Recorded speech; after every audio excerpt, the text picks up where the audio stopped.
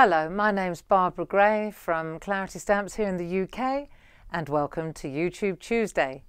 Now today I thought that we could have a look at using some of this really cool cut and dry stamp felt from Ranger together with some distress reinkers and make an apple tree. So let's take a look at one of our stamps. This is a really neat little stamp. And I want to show you how to actually colour in this tree using these reinkers.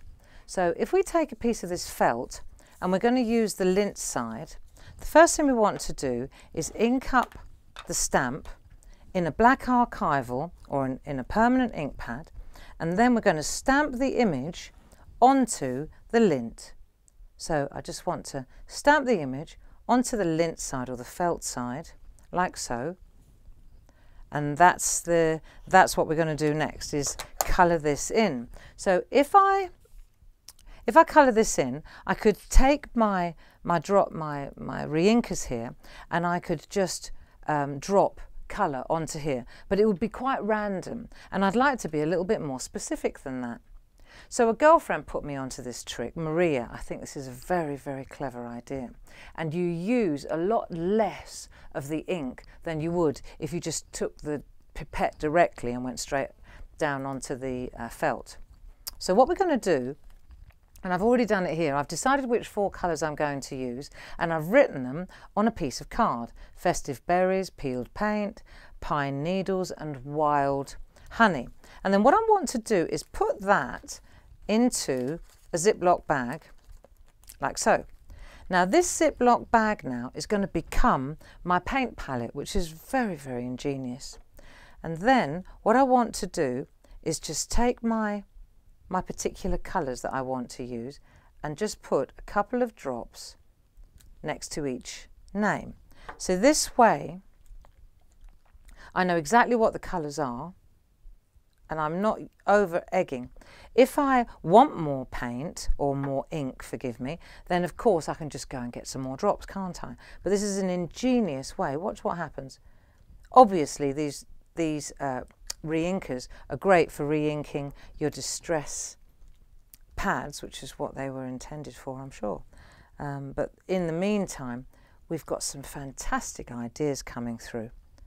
So I've got my 4 colours already on my palette, and all I need now is a clean paintbrush, a clean dry paintbrush, and I'm going to start, first of all, let's just get my paintbrush ready, and I'm going to start with the festive berries, and I think I'll drop the apples into place first. So let me just drop my apples onto my tree. See, how else would you colour in a silhouette stamp? It's ingenious, really. So I'm going to actually paint the tree, and I'm going to make a bespoke, if you like, a bespoke ink pad. I just want to drag a little bit of that red through there too. The other thing is that you can always add it, but you can't take it away. If you just lay down your colour first where you'd like it. See, it's quite a lot. Now I'm going to change colours. So I just want to clean up my brush, and then I'm going to take the wild honey and I'm going to run the wild honey up through the trunk of the tree. So I'm literally painting my tree. And the colour, don't worry, the colour will bleed. It does. It bleeds like an ink pad. But the fantastic thing is, once you've done this job, it's brilliant because you can, let's go into peeled paint now. You can use this paint, this ink pad, if you like, again and again and again. Now let's just put the green now around the apples.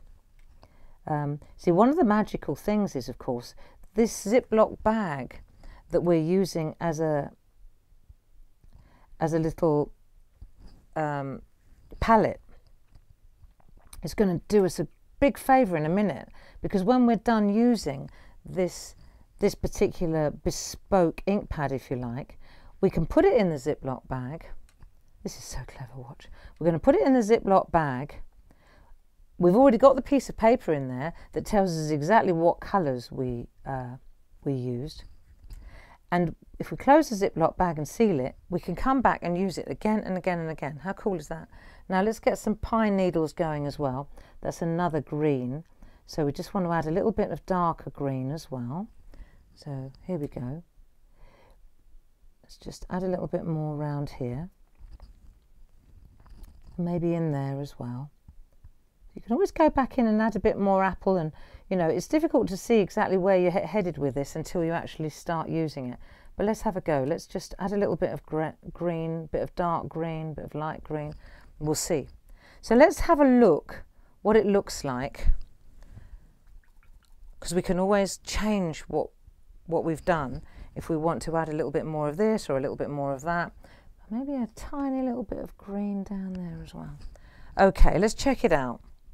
See, and then what you've done is you've made an ink pad to fit this particular stamp. And fortunately, Clarity Stamps, the clue's in the name, we can see through them. So now I can use my stamp and I can stamp straight in over the top of the ink pad that I've just made specifically for this stamp. How cool is that?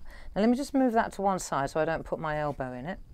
And then I want to see, should we check it on a bit of paper? Now let's check it on a piece of copy paper first. Oh, let's just push the boat out. See how good this looks. Let's just go for it.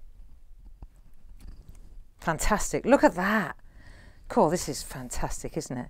Look, you see? So you've got your lovely reds and you've got your fantastic, how superb is this? Look. So we're going to put a pair of trees in there.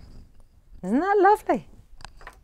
Right, and then what we'll do is, I don't even want to add anything to it really, but what I can do is I can move around a little bit. If I think it's a little bit stripy, for example, there, then I can ink up the, like so.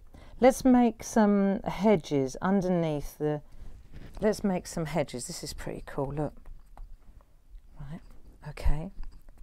And I think we could even make some echo hedges, like second generation. Here we go.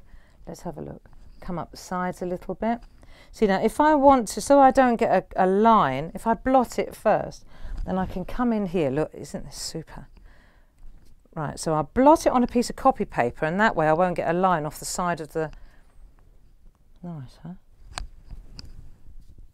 How's that? Super. Now I've got one finishing trick. So I've got this stamp and I want to make it look like it says good luck. And let's just hang this between the two trees. Now you see the trees are closer together. So what I want to do now is basically ink up the words. You don't have to use the stamp only for one thing. Let's ink up that half of the stamp like so. And then I only want that much of the stamp as well. And then I reckon if I stamp this about there, that will sit in the trees beautifully. I'm pleased with that, very pleased with that. Maybe I shouldn't have done it. But do you know what? I bet I could put a tree over that, watch. If I blot it here really, really thoroughly, I could even put a little tiny hedge across the back there. No one will ever know. Perfect. So there we are. That's my little offering. I'm not going to make a masterpiece. I just want to show you how to make bespoke custom stamps and how to turn a normal silhouette tree stamp into a beautiful apple tree or a pear tree or a cherry tree. Now over here we've still got some ink left on here, which is a terrible waste, but the point that I want to make is that we can, actually I'm going to leave that because I want to use that for later. But let me show you here, for example, if I take my